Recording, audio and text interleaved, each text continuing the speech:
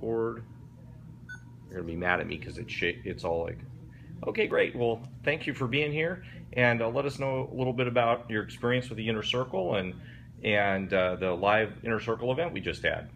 Well, the reason we got involved in Inner Circle was this organization was one of the founding organizations, and they introduced things like the Black Belt Academy, and so they had the experience. Another reason was that they constantly don't just they're involved in their own schools, and they actually walk their talk. They actually go ahead and utilize this information and test it during the classes.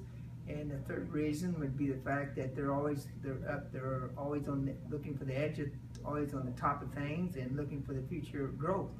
So this organization is an organization which leads, learns, and helps us with the future. Great, thank you, sir.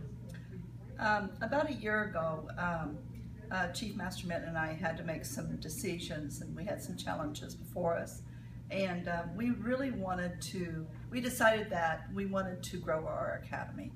And so through this past year, we have attended many seminars and really worked diligently hiring new employees and really putting forth some ideas that we have gotten from Inner Circle.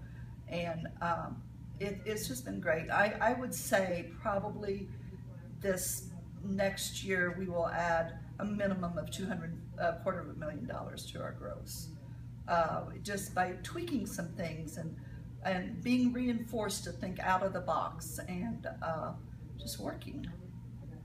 It's been great. Good. How do you think this complements the stuff that you've done with the ATA? Oh, I think it's great, sir. I think that the ATA is a great organization, and they do complement each other. We've been so fortunate. We feel like we have the best of both worlds. Yeah, the ATA and these organizations have things in common. They always research and work for progress and continue to improve.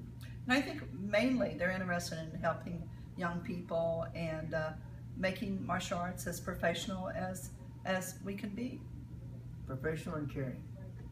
All right. Thank you very much.